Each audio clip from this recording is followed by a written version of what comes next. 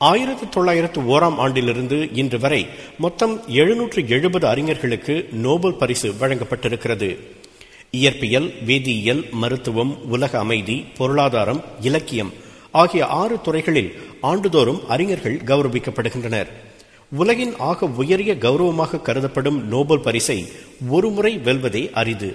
அதன் 100 ஆண்டு வரலாற்றில் முதன்முறையாக நோபல் பரிசை 2 முறை வென்றார் ஒருவர், அதுவும் வெவ்வேறு துறைகளில்.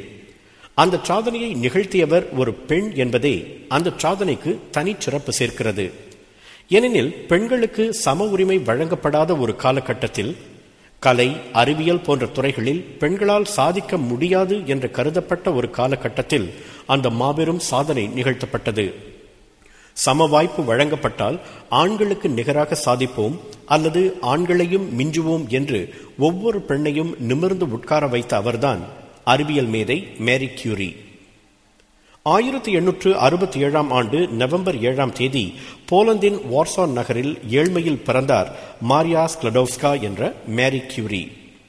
மரியாவின் தந்தை ஓர் அறிவியல் ஆசிரியர். அதனாலேயே அவருக்கு அறிவியலில் ஆர்வம் ஏற்பட்டது. கல்வியில் மிகச் சிறந்து விளங்கிய மரியா சிறு வயதிலிருந்தே ஒரு விஞ்ஞானியாக வர வேண்டும் என்று விரும்பினார்.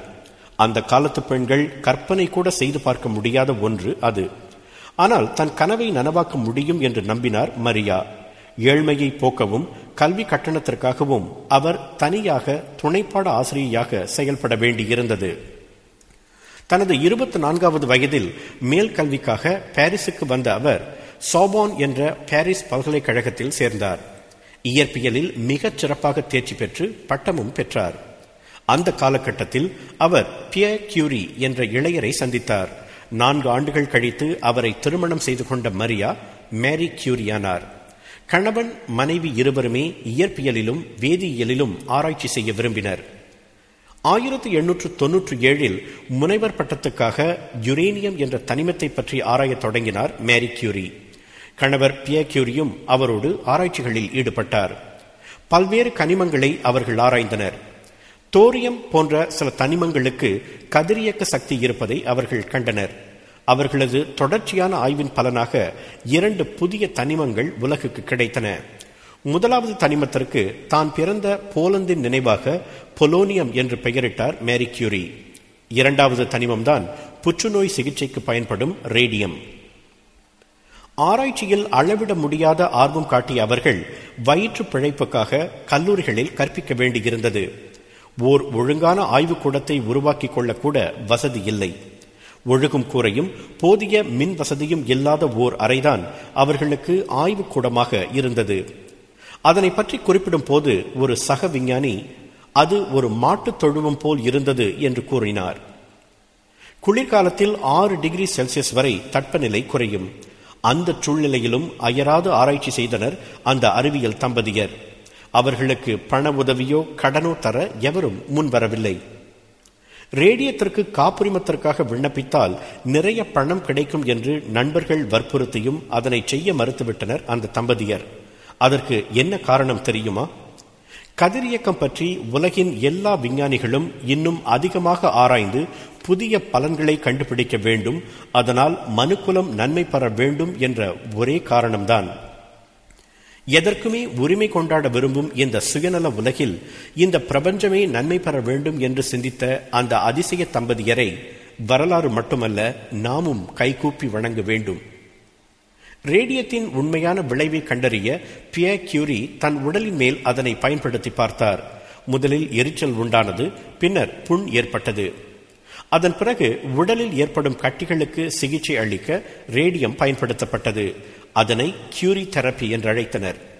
ரேடியத்தையும் இயற்கையான கதிர் இயக்கத்தையும் கண்டுபிடித்ததற்காக கியூரி தம்பதிகளுக்கு 1903 ஆண்டு இயற்பியலுக்கான நோபல் பரிசு வழங்கப்பட்டது.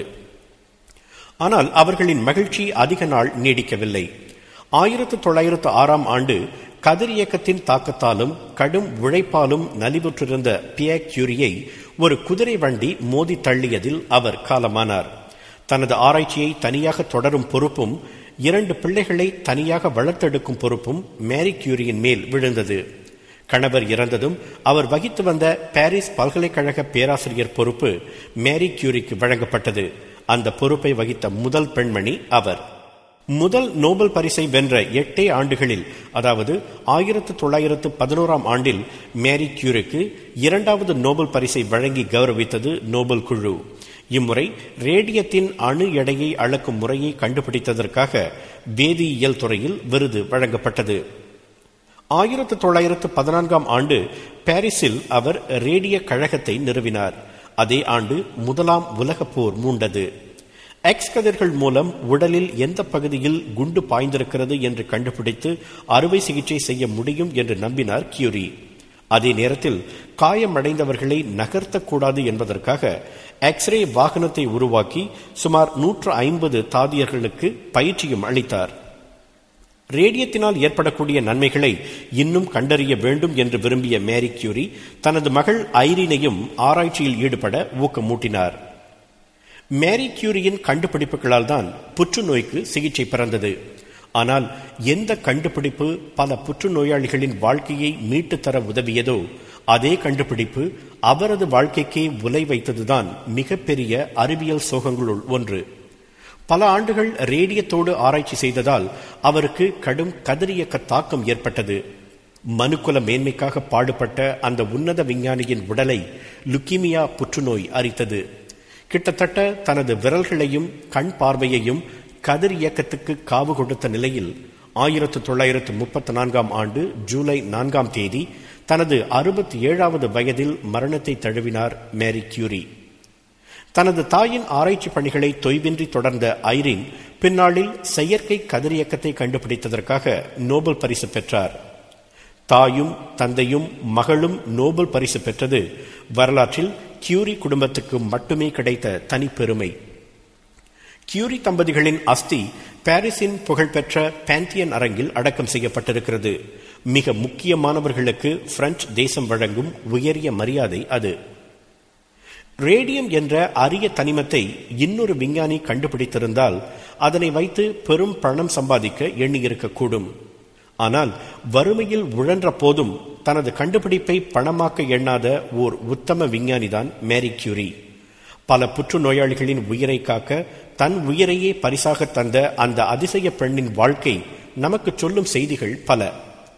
முதலாவது, பிற்போக்கான சமுதாய எண்ணங்களை உதறி தள்ளும் தன்னம்பிக்கை. இரண்டாவது, வறுமையிலும் பிறர் நலம் நாடும் உயரிய சிந்தனை. மூன்றாவது, இன்னல்களை தவிடு பொடியாக்கும் கடின உழைப்பு. நான்காவது, சுயநலத்தை துறந்து பொது நலத்துக்காக பாடுபடும் பண்பாடு. மேரி கியூரியிடம் இருந்த இந்த 4 பண்புகளுமே நமக்கு ஒரு சேர இருக்க வேண்டிய அவசியமில்லை. அந்த 4ல் ஏதாவது ஒன்று இருந்தாலே போதும், நமக்கு அந்த வானம் வசப்படும்.